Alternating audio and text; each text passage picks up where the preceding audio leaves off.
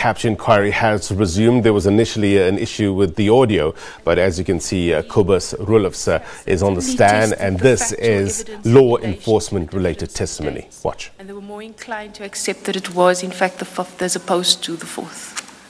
Yes, what you can do with regard to matters where there is a judgment that has not been challenged is you can just tell me the important factual findings.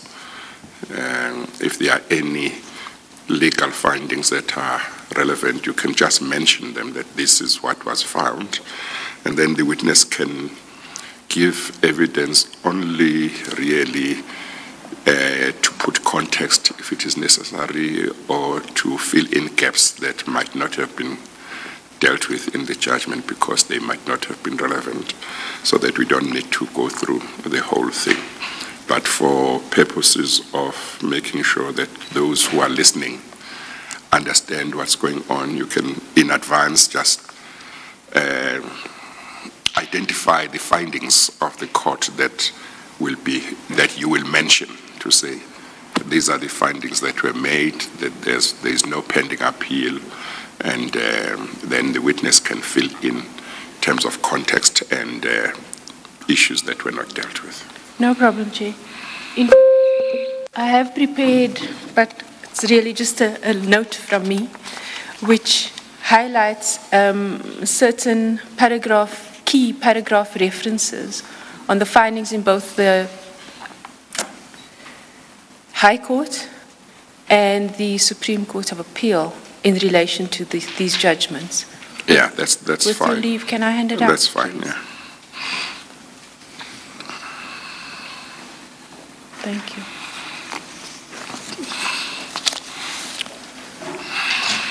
Thank you. It hasn't been paginated or any of sort, but it's just no, that's fine, yeah. A reference note. If I can then ask you to turn to, in fact, yesterday when we ended, you spoke about the memorandum that you became privy to, and that was referred to as the Breitenbach-Ferreira memorandum, dated the 13th of April 2012. Is that right? That's correct, Chair. What steps did you then take after receiving this memorandum? Chair, after receiving that memorandum... I'm just sorry, let's connect properly with where we left off yesterday. Which memorandum, what page is it again? The memorandum is KDR 12, which starts at page 165, and it's referenced in paragraph 158 on page 47 in the affidavit itself.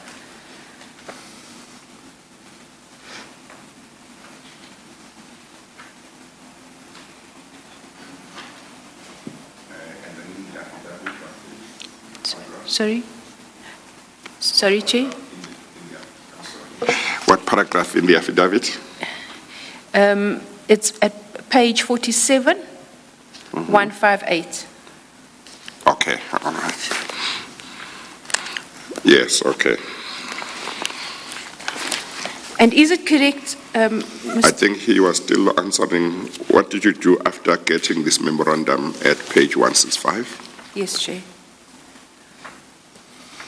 Chair, when I received the memorandum, and it also coupled with the letter received from Advocate Mdluli, which dated the 30th of March of 2012, I requested General Dramat from my office to write again to Advocate Jiba, because the response that we received was not from Advocate Jiba as requested. And therefore he did write that request. And I'm sorry, the letter from, or memorandum from Mr. Mdluli also didn't say that he was writing at the request of or on behalf of Ms. Jiba. He just wrote, yeah. That is correct, Chair. Didn't say anything. It wasn't addressed to Advocate Jiba either.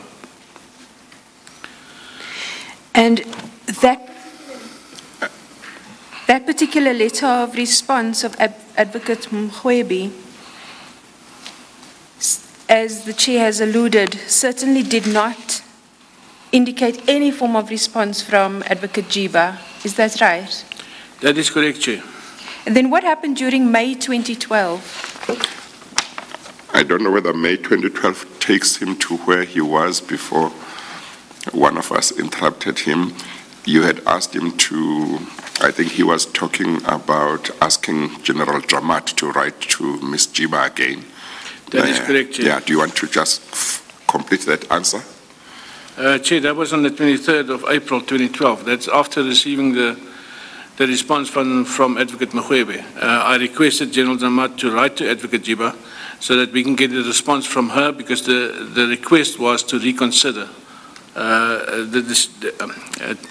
the decision that was taken by Advocate Mdluli, as he was not in a position to review his own decision.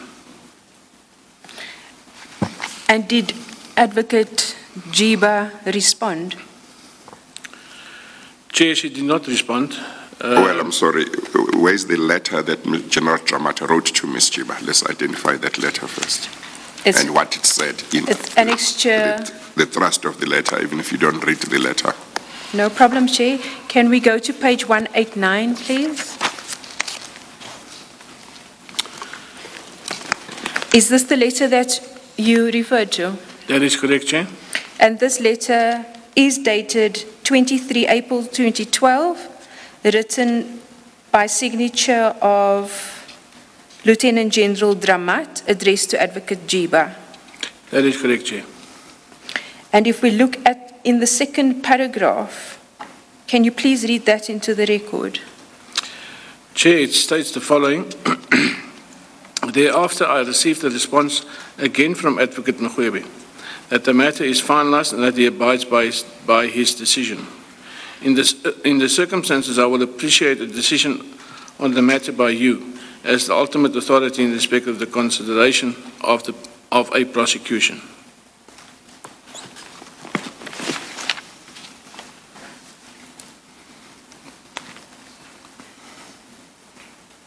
Yes, you can continue. Thank you, Chair. Did Ms. Jiba respond to this letter from General Dramat? No, Chair, she didn't respond. Her office manager responded. Her office manager? That's correct, Chair. And where is that response? If I could take you to page, it's annexure 17, at page 200. What was the effect?